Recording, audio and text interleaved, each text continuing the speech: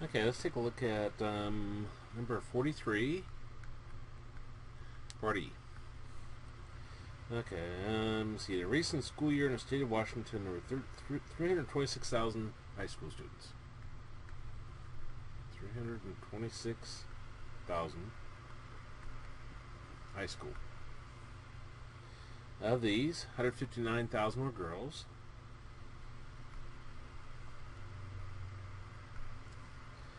And 167,000 were boys.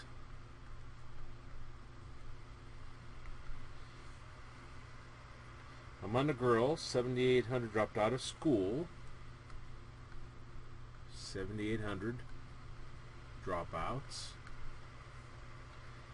Among the boys, 10,300 dropped out.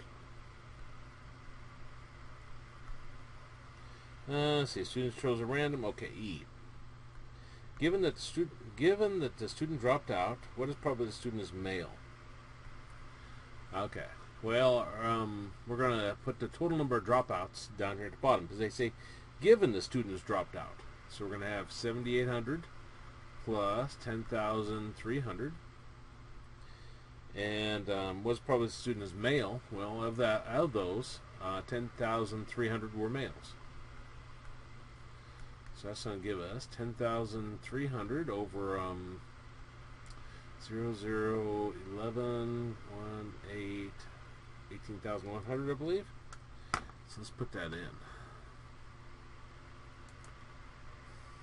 10,300 divided by 18,100. Enter. In 4 decimal places, see if I get the book cut. 0.5691. Yeah. So that would be how you do the setup on that.